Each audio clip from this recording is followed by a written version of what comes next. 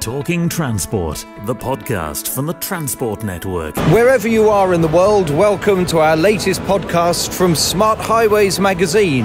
And if you're visiting Singapore, this is your chance to take a break from commenting to everyone you meet about how amazingly hot and humid it is here and spend half an hour talking transport from the ITS World Congress. Coming up in today's edition, we look forward to a flying taxi demonstration. You need to have the trust of the people and of the authorities. So we are convinced that we have to start with pilots on board. Discuss how to plan for the mobility of tomorrow. Where we used to say we know the future and we plan for it, now it says we know what we want to achieve and the future will be different, but we have a flexibility there. And talk collaboration possibilities in Asia Pacific. China is now a major player in ITS, and this is one of our main opportunities of interacting with our Chinese colleagues and forging closer ties with them for the future. Plus, of course, Eric Sampson's guide to Tuesday's must-attend sessions. This is all about harmonisation.